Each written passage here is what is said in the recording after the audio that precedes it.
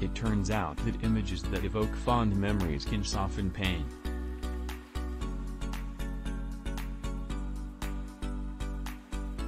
Scientists found that test subjects were less likely to perceive pain from a heating element on their arm if they were seeing pop culture images from their childhood than if they were shown images that didn't evoke nostalgia. Sounds like a handy trick for your next headache, right?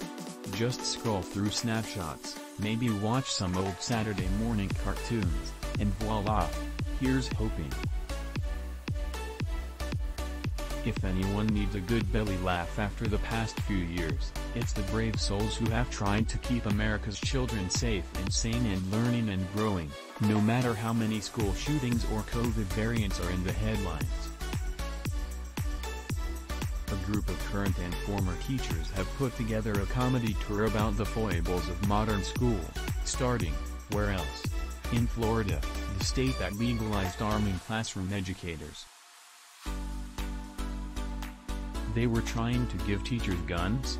One former teacher said on stage, "I'm not anti-gun, but I'll tell you right now I'm anti-coworker. There are people I worked with I wouldn't trust with a stapler."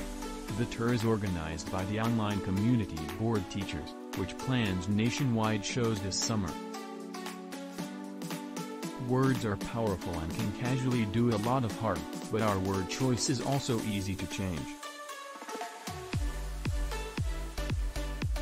An unexpected champion of social justice, the Entomological Society of America, shows how it retired the common name gypsy moth last year to avoid using an ethnic slur to describe an invasive species. This month it announced the result of the renaming process for Lymantria dispar, which will now be known as the spongy moth because of its distinct porous eggs. Decolonizing science is actually a really broad process, said the president of the society.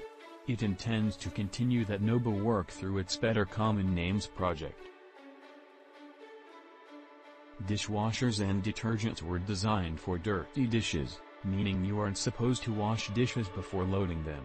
Just scrape off the big chunks of food and call it good.